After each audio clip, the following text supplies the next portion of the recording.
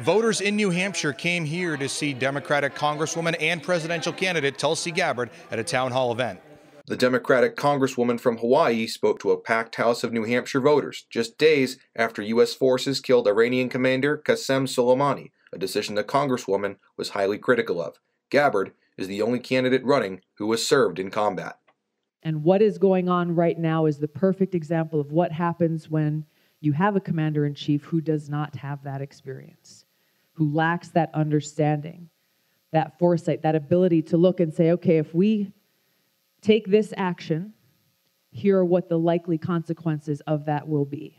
Gabbard also answered questions from the crowd about immigration reform, the protection of LGBT rights, American relations with Israel, and the cost of health care. Despite Gabbard's struggles against top-tier candidates in recent New Hampshire polls, she's trying to generate support across the aisle.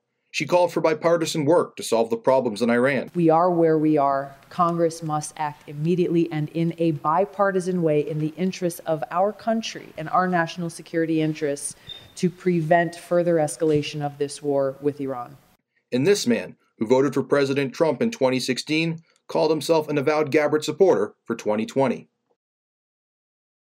And again, much of Gabbard's town hall tonight focused on foreign policy. Her big takeaway tonight: we cannot have a commander-in-chief who reacts largely based on emotion and revenge. For Politics FitzU and NBC10 Boston, I'm Paul Lambert.